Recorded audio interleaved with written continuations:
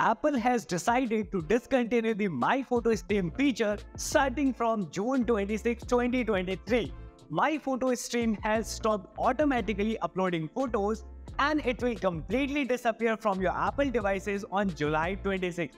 But do not worry, we are here to guide you on how to store your photos safely. Launched in 2011, My Photo Stream was designed to make it easy to sync photos across multiple Apple devices like iPhone, iPad or macOS computers so that you can view and import them to all of your devices. To check if you are currently using My Photo Stream, open the Photos app on your device, tap on the albums icon at the bottom and look for the My Photo Stream album in the My Album section. If you have iCloud Photos enabled on all of your devices, then you don't need to worry. Your photos are already syncing to iCloud. Also, the photos in My Photo Stream are already stored on at least one of your devices. So as long as you have the device with your original photos, you won't lose any pictures during this transition.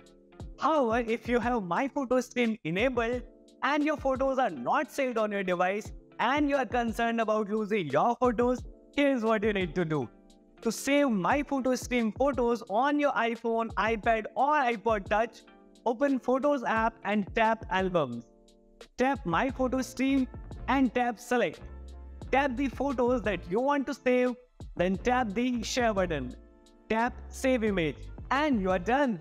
If you found this video helpful, don't forget to share it with your friends and family. Let's ensure nobody loses their precious pictures.